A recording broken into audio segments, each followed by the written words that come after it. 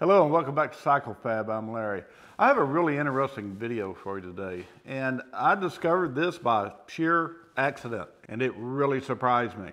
So I just wanted to share it with you guys, and it has to do with how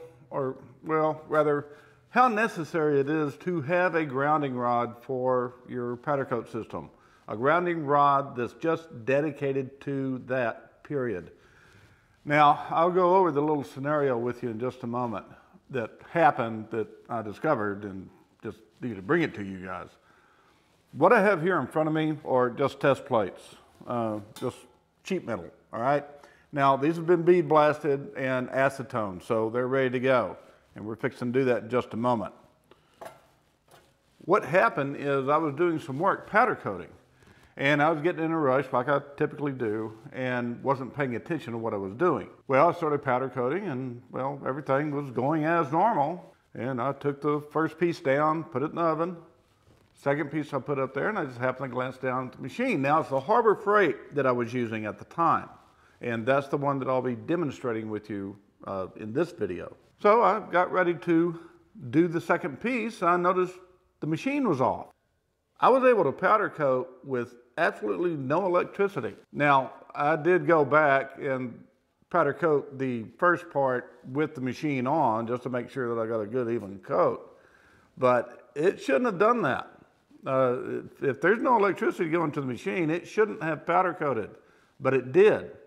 The only thing that I can figure out is that the ground that I had connected to it with my ground rod was so strong that the inherent static electricity or the static charge of the particles coming out of the gun was enough to stick to the negative charged particles that I was powder coating just because of well, I'm sure the mixing tube had something to do with it, but also that grounding rod. So anyway, I want to do a little demonstration here to see if that actually works again and to get you guys to witness this. What I'll be doing, I'll be powder coating one in the same situation, same scenario with the machine off. The next one, I'll do it again with the machine off just to see if the powder will stick. But this time, I'm going to disconnect the ground rod to see what happens. So let's go ahead and get on with this and test this theory out. I just want to remind you guys, if you like this video, please hit that like button down below and subscribe to my channel. Also, go ahead and hit that notification bell. That way you'll know when the rest of my videos are coming up. So let's get on with this.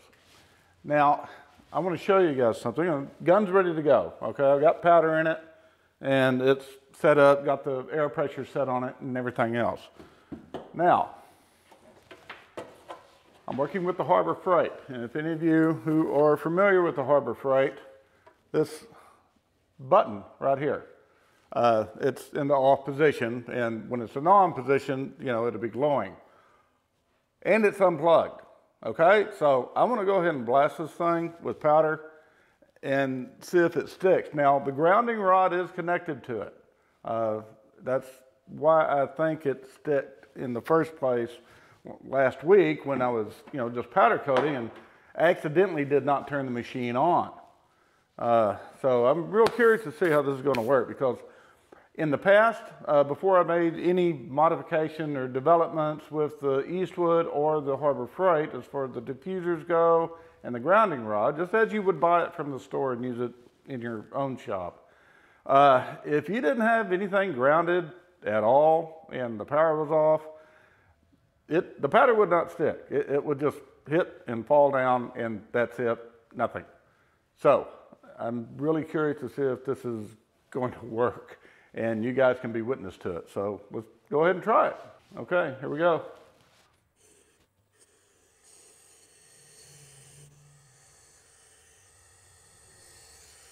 All right.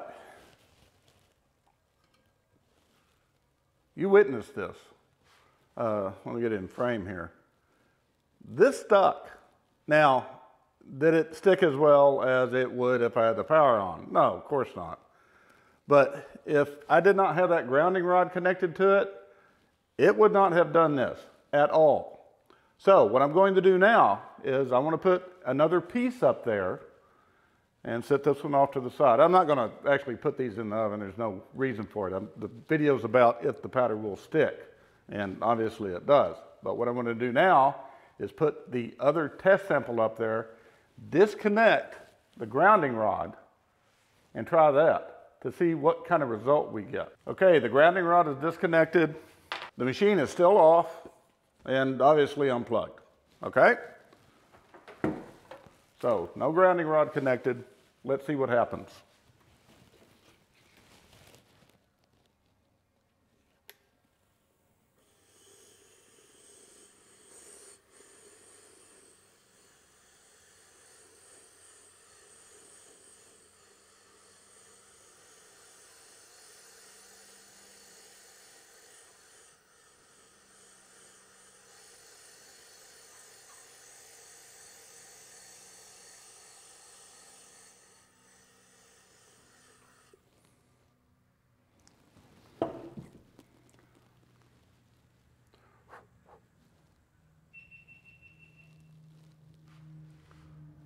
Okay, it did stick a little bit, but not near what it did with the grounding rod connected to it.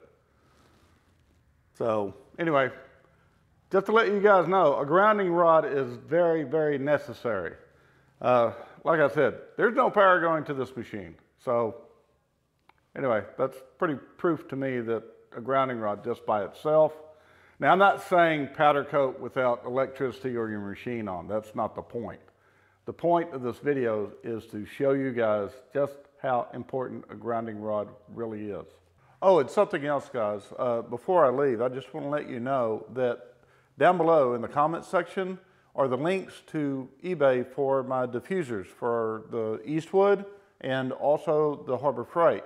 Now, the Harbor Freight one, you can buy the diffuser and the mixing tube separately, or now I'm going to combine them so you can buy, everything together so you don't have to pay double freight, which is, stupid if you want everything. Anyway, just check out the links below, and eventually I'll have the link for the full package for the Harbor Freight, the mixing tube, the column, the diffuser, everything in one package. So anyway, go ahead and check that out. I will probably just be having one video every 2 weeks now instead of one video a week.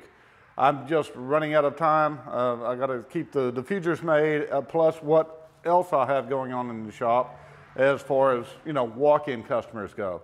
So I'll try to get a video out every week, but more than likely it's going to be one every 2 weeks now. And if any updates come, I'll be sure and let you guys know. So I hope you liked the video.